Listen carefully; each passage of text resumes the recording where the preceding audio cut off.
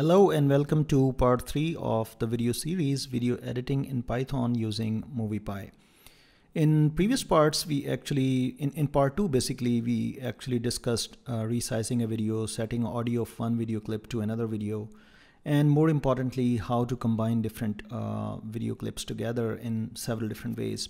We saw concatenate clips, we saw clip array, and we saw most powerful thing, which is the composite video file. In this particular part, we are basically going to build a custom animation GIF file, and we will be using matplotlib to make a sequence of plots, and then finally we will save that sequence of frames as a GIF file. So let's dive in and see how MoviePy helps us doing so. So this is our last file, the file so far. Let me make it part 3.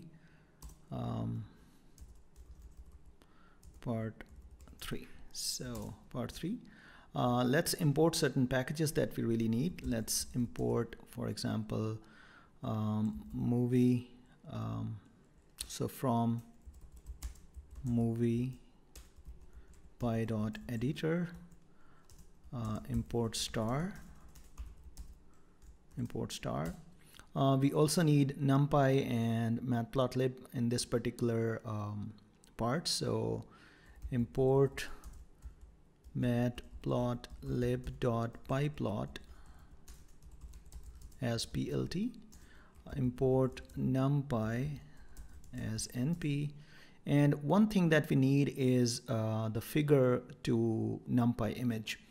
And that is there in MoviePy. We really need to save the figure, matplotlib figure, as an image. And for that, there is a package. There is a module here in MoviePy, MoviePy.video.io.bindings.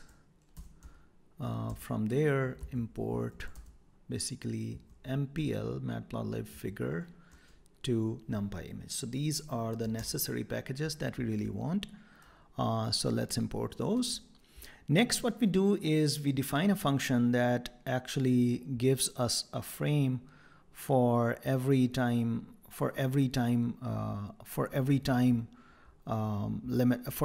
instant. So there are certain time instants. For every time instant, we need a particular figure to be saved as a frame. So let's do some plotting here. X is equal to, let's say, np.linspace. Let's generate some x-axis data. Let's generate 30 points. Let's also set the duration of the total video or GIF file. Let's set the duration as, let's say, 10. That's the duration.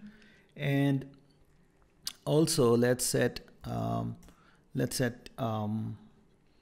figure ax as plt dot subplots. So that is something that we really we will be needing those kind of things again and again. So what we do next is we define a function.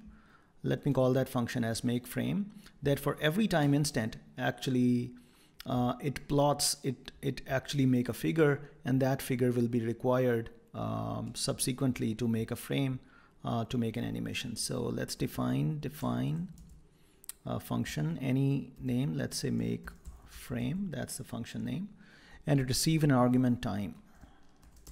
And for that time, we really need some plot to appear. So let's make x2 as x from starting to int, let's say 3 times t. Just pick these many data points x. Let's set ax dot clear and ax dot plot. Let's set y value. Y is, let's say, np.sine x2 square plus np.sine x2 plus, let's say, 2 steric np dot pi slash duration, whatever the duration we have set, steric t. Let's say that's our y value, and that's x2 is our x value, and that's our y value. So what we do next is we plot ax dot plot x2 y, and then we set certain properties. Let's say the marker is, this is our marker. We set the marker size as dynamic, let's say 300 slash, that changes with time. So let's set that as 5 static t plus 1. So the marker size will change with time. And let's set also the color as dynamic again. So color is a tuple np dot random dot rand and np dot random dot rand, and then np, maybe we go to next line, np dot random dot rand. So that's our color. So that's our plot, which actually does a scatter plot with this marker of this size. Let's do the same kind of plot again, which is a line plot, a continuous plot. And there we will actually be giving, rather than marker, we will not be specifying marker, rather we will be specifying line width, which is so dynamic again. So let's have a line width of, let's say 15 divided by 2 steric t plus 1. So that's the line width. So what happens basically is, at the very beginning, the markers and the line, they will be thicker. And as the number of points, I am sampling some of the points at every time. As the number of points will increase, the marker size and the line width, they will decrease with time. So that's our plot. Next, what we do is we set some limits, axis limits, y limit. Let's set the y limit as go from minus, let's say -2 to 3. Let's say that's our y limit. And let's set the x limit as let's say go to from -2 to 2.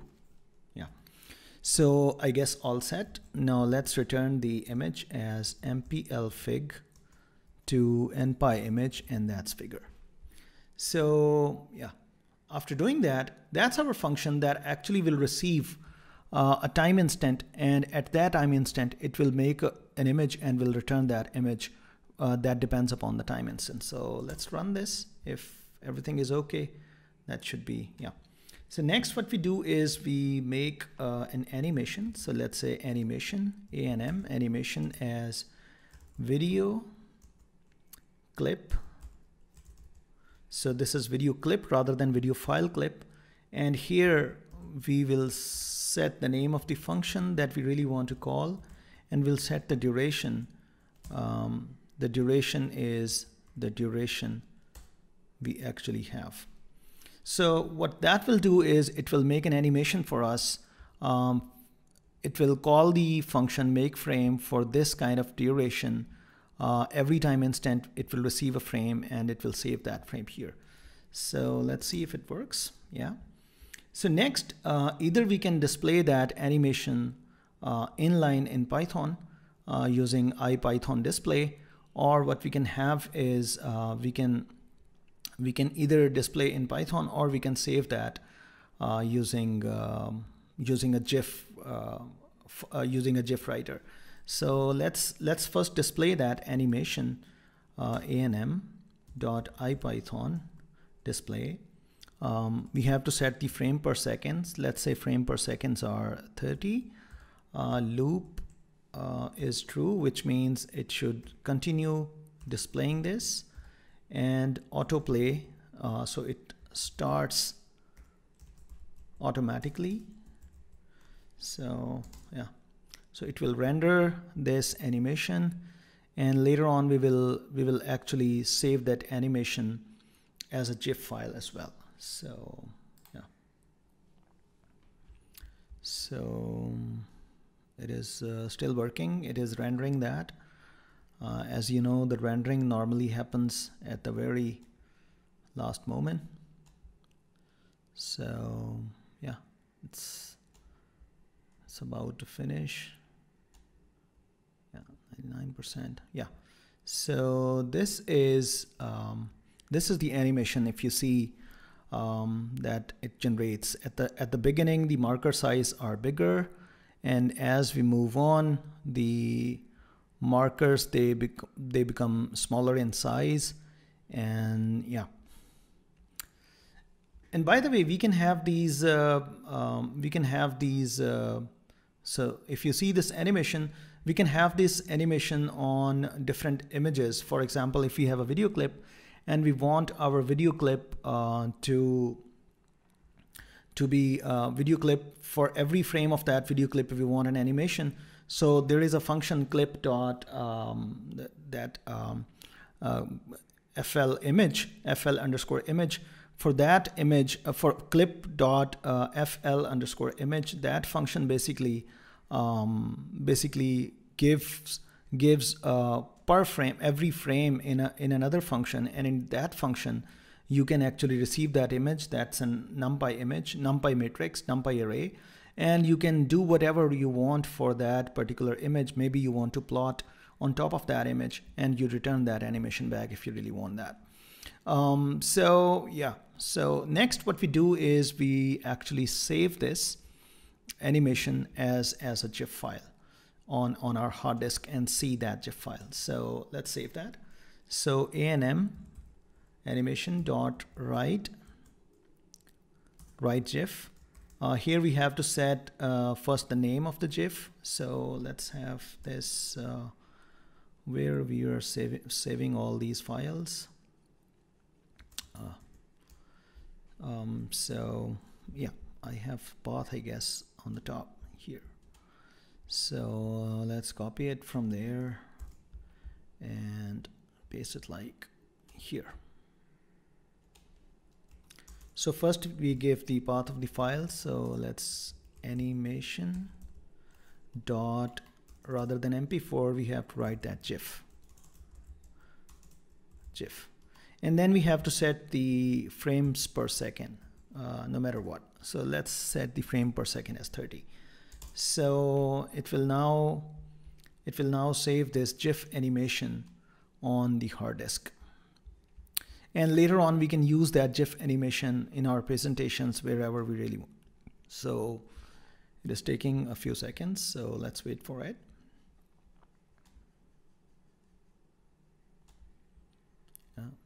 It's rendering that. As you know, all the clips, they are rendered. Finally, when we save that to the hard disk, or whether we render that, we want to display that in Notebook or wherever. So I guess that's it. That's done. Yeah, that's done. So now let's see that. Let's see that video file somewhere here, widths, and we have that GIF. That's the GIF. Photos. Let's see. So that's the GIF file. Yeah, cool. So now you can save that and do whatever. Okay, so that's about